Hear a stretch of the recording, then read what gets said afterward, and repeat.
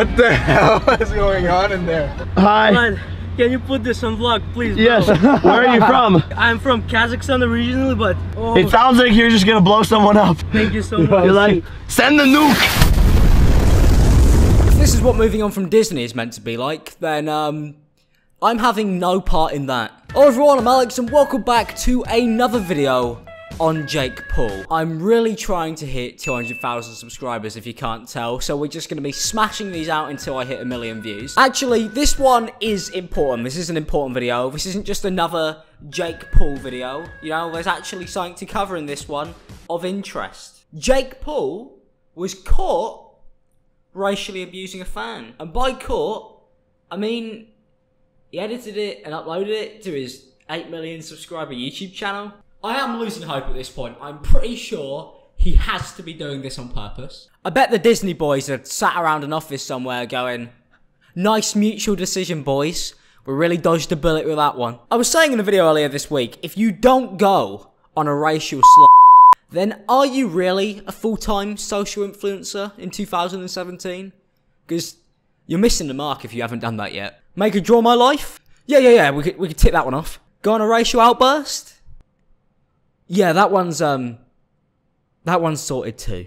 I must say, it takes its own form of YouTube genius to expose yourself on your own 30-minute feature-length vlogs. What the hell is going on in there? Hi. Man, can you put this on vlog, please, bro? Yes.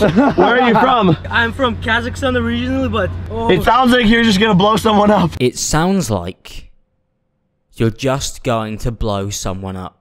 Send the nuke. Alright, that's enough. Alright, he's taking it a bit too far there. I love it how just after he racially abuses this fan, it just cuts to a clip of him ordering a McDonald's. Send the nuke. May I please have a number one? Haha, very funny. You sound like you're not from here, so you must be a terrorist and nuke people. Can I please have the latest McDonald's Happy Meal? Thank you. May I please have a... 2 number 9s. I was reading the comments on this video because I wanted to see what the people have to say about Jake Paul and his latest drama. Fuck's sake, this isn't being racist. He's just being a bit of an asshole. Just a bit. People used the term racist way too loosely. Well, to be fair, hearing an accent that is of Middle Eastern descent and going, oh, you're probably a terrorist, you probably want to blow me up, it's ever so slightly racist. If you hear somebody talk and you just go, oh wow, sounds like he is from the terrorist place. Terrorist land. Tickets now on sale. I'm gonna say that association is ever so slightly biased and therefore may make you at least some form of racist. I think the real lesson to learn here is when you and your gang of hooligans point a camera at yourself all day for 90% of your day, you're bound to say something ever so slightly stupid. And I can cut him some slack there, you know? I can excuse that. But what I can't cut slack on is the person who has to cut the videos. Surely you watched it back at least once and went, you know that part when we're going through the drive-thru and we call that fan a terrorist? Maybe that shouldn't make the vlog today. Maybe I should put in a part where I like set my neighbour's house on fire or something. Maybe we'll just do another one of those. Saying your fan is gonna nuke you is not an improvement on destroying your neighbourhoods. Surely the person you hired, paid money, exchanged money to edit your videos, could have at least watched that back and gone across his Jake Paul list. Have we burned somebody alive today? Yes. Alright, edit that out. Did we accuse our neighbours of killing us?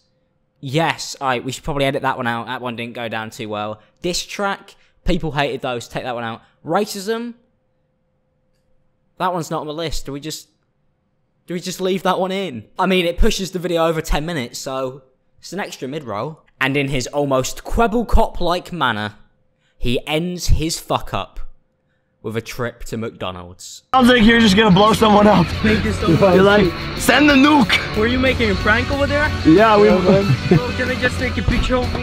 Yeah, let's do it, bro. May I please have a number one? At least we know where Jake Paul's going when his dad's dead. That was really dark. Well, thanks for watching this video. If you guys did enjoy it, don't forget to leave a like and subscribe if you're new. We're trying to hit 200,000 subscribers by the end of the year, so it'd be cool if you could help me do that. I'm actually feeling a bit hungry, so I'm gonna head off and get myself a Happy Meal. But thanks for watching, and I'll see you guys next time. Peace out, people. Have a good day.